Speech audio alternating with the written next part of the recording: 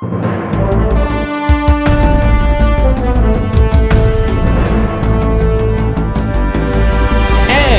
and welcome to Hindsight Tonight. I'm Damian Muziani, and here's your news. Leading off, summer is still a ways off, but things are already heating up in Tennessee, where 2 Democratic state senators were expelled by a Republican-majority House of Representatives after they spoke out of turn and led a huge protest over the school shooting deaths of 6 people in Nashville last month. Those lovable Gen Zers turned out in droves to make sure not only their voices were heard, but also their snoring. Here they are, pretending to be dead. They're not called Gen Z for nothing.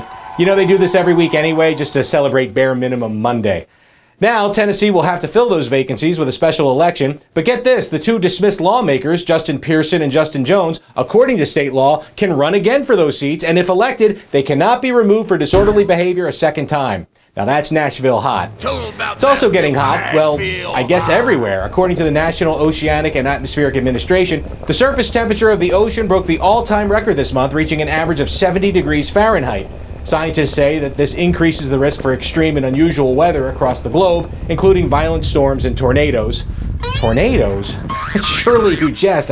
They don't have tornadoes in America, right? Gosh, the last one must have been back in 1939 near Topeka. You remember that one? Still not hot enough for you? Well, how about this? Vanity Fair has finally blown the doors off the rumor that Brookeshields has now confirmed. Americans can sleep just a little easier tonight knowing that, yes, John F. Kennedy Jr. was a great kisser. Shields is promoting her new Hulu documentary and confirmed the spectacular smooch when asked by Howard Stern. I guess it's noteworthy that Brooke Shields hasn't been the slightest bit relevant in the last 35 years for anyone to bother asking her this question before.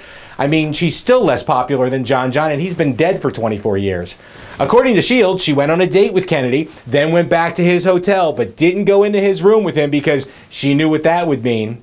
Wait a minute, there's no etchings up in here. Nothing comes between me and my Calvin's kid, Camelot. Geez, Brooke, I know it was like 1987, but even then everyone knew this guy's dad and grandpop were both awarded all-time misogynistic horn dog medals of honor. It's like a movie, Sleeping with the Kennedy. Shields said that if she had given her VJ to JJ on that fateful night, he'd never talk to her again, so she turned him down and went home, and guess what? He never talked to her again. You see, Brooke, Marilyn said yes and let Daddy into her Oval Office, and well, never mind. I guess that didn't work out so well for her either. Learn from the new generation, Brooke. The next time you're feeling pressured and scared, do what Gen Z and your career is doing.